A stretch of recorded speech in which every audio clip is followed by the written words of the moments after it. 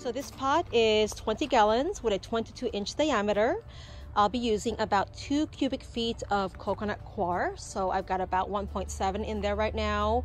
So we'll be adding or topping the rest with coconut coir when we plant the tomatoes. So the coconut coir does not contain any nutrients at all. It's just a potting medium. So we'll be adding at least 25 to 30% of worm castings in there. So we'll go ahead and pour about 5 pounds of worm castings. Get that all mixed in there.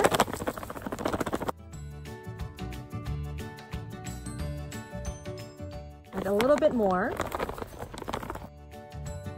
Besides the nutrients contained in the worm castings, we also want enough beneficial fungi and microbes in there, which will help break down the nutrients further, as well as the coconut coir. It'll help break down some of that as well.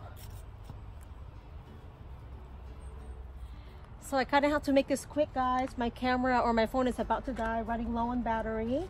So I've got my tomato plant here in a 1-gallon container. So I'm going to be pinching off the bottom leaves.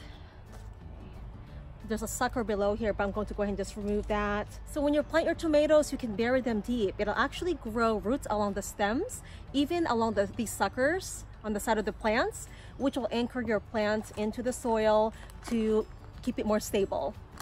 This tomato plant already has some baby fruit, so I gotta be very, very careful here. I don't want it to go to shock.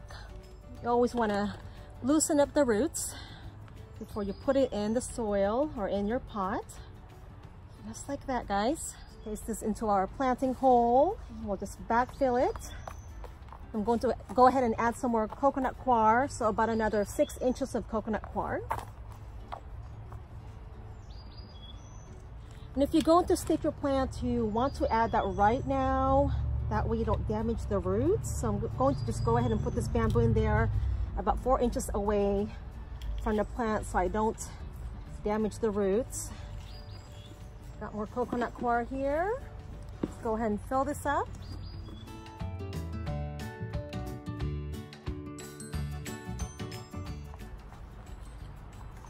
Time to water our tomato plant. So I'm going to be adding some worm tea into my watering can. So about 3 ounces should be fine. So you can put about 3 to 6 ounces every time you water your plants. So adding the water will activate those microbes. When using the nutrient tea, make sure to use it within 24 hours after adding the water. So again, adding the water will activate those microbes and fungi.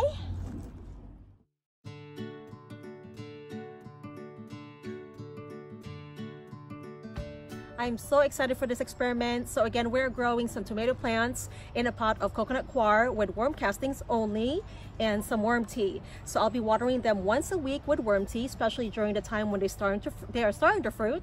So if you guys decide to use coconut coir as your potting medium, just make sure to add enough organic matter in there, such as worm castings, organic compost. That way your plants will get enough nutrients, since coconut coir usually does not contain any nutrients at all.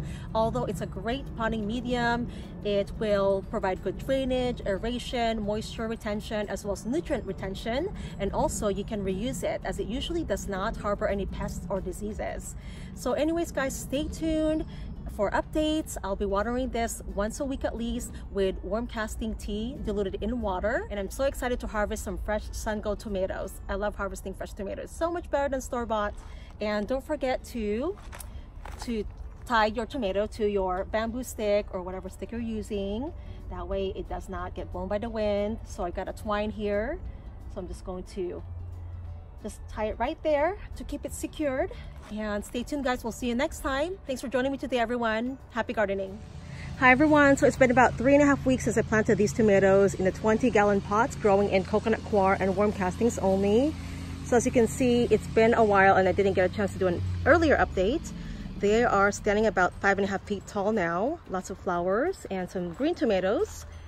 So soon enough, we'll get some ripe ones, hopefully in about a couple of weeks or so. Very excited about this experiment and looking forward to see how this turns out. with growing tomatoes in coconut coir and only worm castings, and so far so good. Looking great. Just a quick tip on tomato plants, especially in the warmer and humid months. Make sure to remove any leaves that are yellowing or has any brown spots. This one looks like it's been infected with some kind of fungus. That way you can prevent it from spreading. Look at that, some little brown spots and yellowing leaves. So make sure to remove the bottom leaves. So about 6 inches above the ground, 6 to 8 inches is good. That way it does not touch the soil or the ground. So that way it doesn't harbor any fungus or other diseases or insect pests. And you can use a pruner. Sometimes they just kind of snap off easily like that. So just like that. So it's pretty easy. We'll go ahead and remove all these lower leaves. So I usually just bend it forward and back and it comes right off just like that. That looks much better already, so it'll allow proper airflow in there. Now there are some suckers growing along the stems right there. So these are the suckers that will produce more fruit, or you can take them off as they get bigger, about 3 to 4 inches. You can root them in water and get new plants from them. Although your plants can get out of control, especially for the indeterminate type of tomatoes. This is one of them. This is a sun gold tomato. Pruning the suckers off can also allow more airflow, so better air circulation, so your plants are less susceptible to diseases and or insect pests. But if you would like them to produce more and you don't care about it getting kind of out of control and growing all over the place, you can leave them on.